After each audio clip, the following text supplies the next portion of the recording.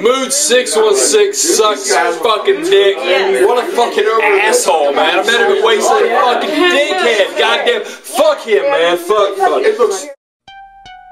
A tisket, a tasket, a bloody basket.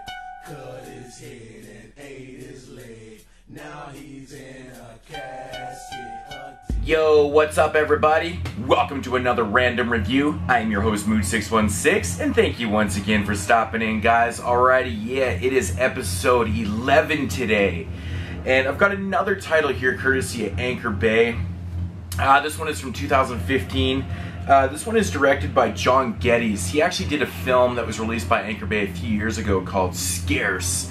Very low budget type film. I enjoyed it. I don't think a lot of other people did. And he also did Exit Humanity a couple years back, which was pretty decent in itself.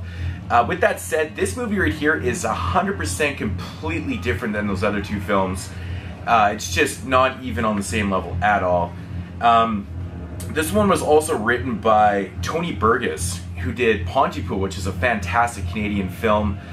He also wrote Septic Man, which I loved. It was in my top 30 films of last year. Absolutely love that film. And without further ado, the film in question here is called Hellmouth. And of course this is another Canadian production starring Stephen McHattie, of course, from notable films like 300, The Watchmen. Most recently I watched him in a film called Wolves, which was another Canadian film. He's a great Canadian actor, so. But getting into the plot of this one right here. Basically it centers around your main character Charlie, played by Stephen McHattie. He is a gravekeeper. And basically the deal is with Charlie is that he's terminally ill and he's wanting to retire down to Florida because he only has like a couple years left in his life. So he's getting ready to retire. His boss shows up at the cemetery one day and basically tells him that he has to prolong his retirement due to the fact that he needs his boss needs him to go to a different cemetery to work for the next 6 months because the gravekeeper has actually disappeared and they can't find him. They need someone to fill in. Of course, he's completely distraught, pissed off, and he's actually given absolutely no choice in the matter. He has to take it or else he doesn't get his severance package or his retirement package. So of course he accepts, hops in his vehicle and starts driving to the cemetery through this beautiful gothic dark landscape. On his journey he comes across this beautiful hitchhiker and he picks her up. They instantly have this connection. They actually fall in love. But what he doesn't know is this cemetery is actually the gateway to hell. So as they approach and drive into the cemetery, they find themselves in the bowels of hell, in the pit of hell. He soon loses his love, and now he has to figure out a way to get her back. So he's at his job. He gets his map, and from there on, he kind of has to figure out how to get her back and fight all the obstacles and demons and stuff that are in his way in the pit of hell. So that is your main story right there. Now my thoughts on this one. Wow, fantastic film. Really fantastic film. First of all, if you like films like Sin City, you'll definitely love this film. This movie looks identical to Sin City. It's shot like that very surreal type feel. It's shot in black and white. It's set in the 50s. So the first like half of the film is basically all black and white with that very Sin City surreal type setting. You know, kind of graphics, you know, kind of almost like, you know, comic booky in a way. Which is really cool. It's very done like Sin City because it even has like certain things have colors like the taillights on vehicles and, you know, he has this letter actually in the beginning of the film that, you know, has color in it too. Very well done. Once the film progresses, it actually turns into more color because what happens is, you know, they end up in the pit of hell and, you know, they're in a different type of world, so there's a little more color and stuff like that. So it kind of loses like that feel that it has in the beginning of the film, but it's still visually very stunning and kind of, you know, has that very same type of atmosphere. This film just oozes style and substance though. It's visually stunning. It just looks fantastic.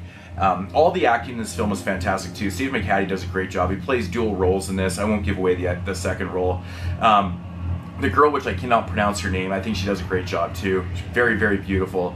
Not a lot of characters in this one, but some pretty cool scenes in this one with, you know, different stories from this police officer, which I will not get into. I don't want to spoil anything about this film.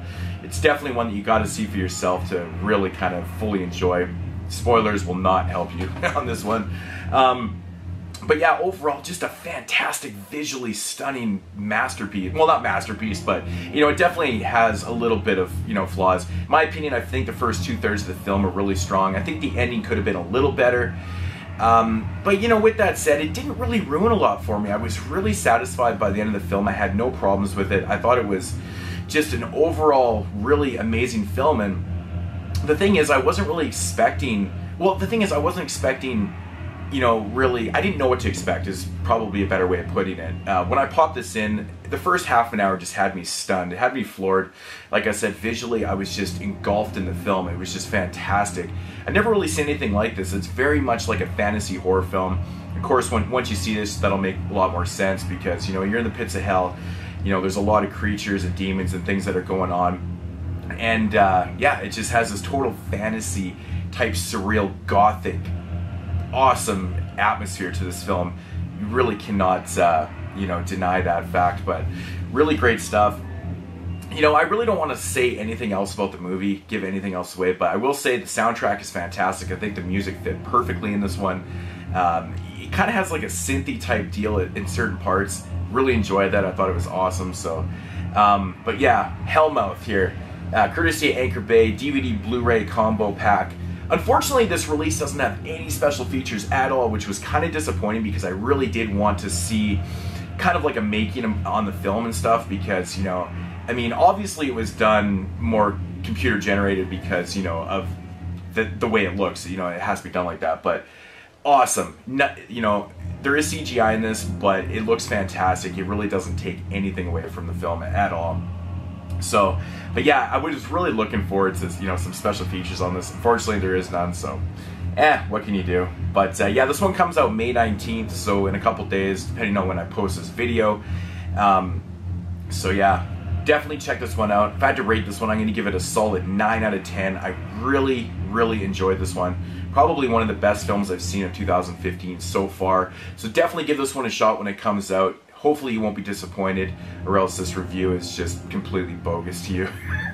But, you know, those are just my thoughts. I really enjoyed it. Like, I love visual, stunning films, and this one just, it captured me, man. It really grabbed me and pulled me in, and, you know, I thought the story was pretty interesting, too, and, yeah, it's not very often that you see a film, a fantasy horror film with, like, kind of like a love story, and, you know, demons and hell, and, you know, just the bowels of hell, you know. I don't know, man. It was just really different to me, but Hellmouth from 2015, definitely give it a shot. I really highly recommend it, and I hope you enjoyed it if you check it out. So anyways, guys, that's going to do it for episode 11 here. And yeah, I'll see you in episode 12 very, very soon. Peace out, homies.